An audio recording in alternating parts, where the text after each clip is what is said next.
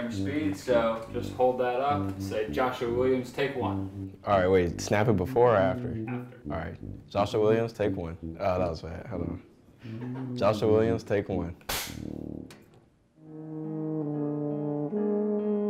When I play music, I feel alive. I feel like myself. I feel like I can do anything. And I don't know, if I could be the only one to play music in the world, I don't think I would. It's just so collaborative. Joshua's the third of 4 kids. My wife always wanted to get them involved in something. They all did sports, they did music. So sports, well, that didn't really go too well, did it? You know. But music was their niche. I did want to be a pilot when I was younger, but after going to band class and having so much fun just playing music, I just knew that that's what I really wanted to do. Around the end of middle school, when I auditioned for Atlanta Symphony Orchestra's Talent Development Program, that's when it really kind of went into high gear for me.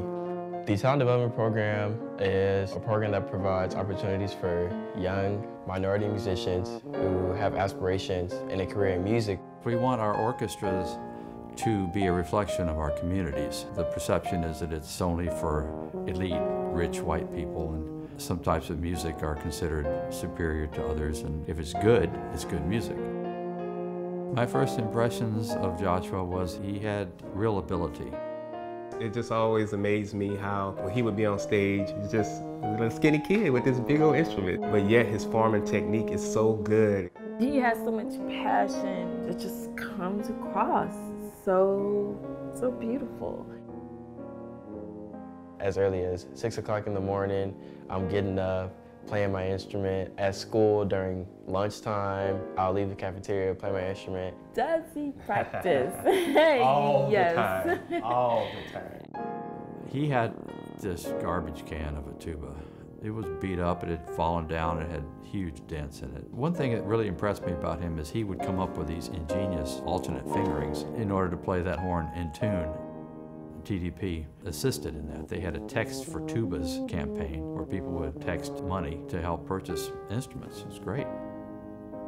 I know for me personally, without the talent development program, I definitely wouldn't be where I am today. I'd be doing something else like engineering or something, and I definitely would not have had a chance to get into Juilliard. Joshua, he got a deal that he just couldn't turn down. A full scholarship to Juilliard with room and board and a stipend.